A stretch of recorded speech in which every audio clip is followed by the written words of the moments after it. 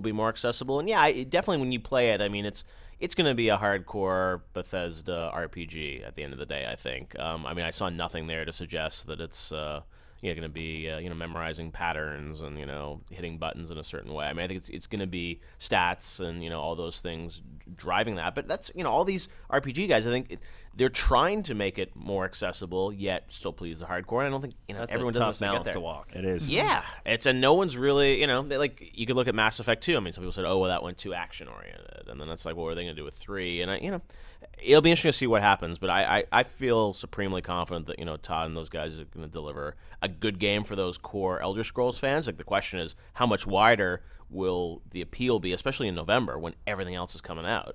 So it's like you've got Uncharted, you've probably got Call of Duty somewhere around there. I mean, there's a lot of big stuff. So Gears, Gears. Yeah, I mean, there's lots of big games. So in the November timeframe, how much wider can a game like that go beyond the core? Because it's also going to be a huge game. Yeah. Now they brought us to this event, but didn't let us have any footage. Brooks, you've had to actually write a blog about the game because we have no way to cover it. When have they said when we'll get another look at this game? I know people are freaking out wanting to see it. Well, when they showed it to us during that presentation, they said only 6 people outside of the development team have seen it at that point. So that was really cool, special first look for us.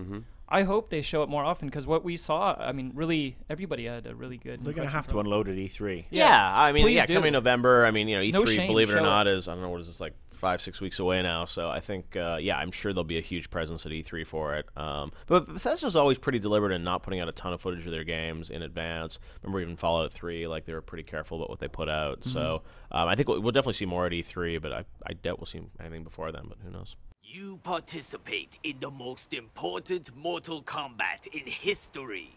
This tournament, the 10th after 9 Outworld victories, will determine Earthrealm's fate.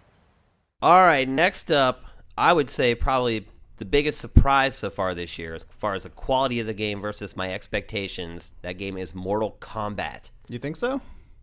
Yeah.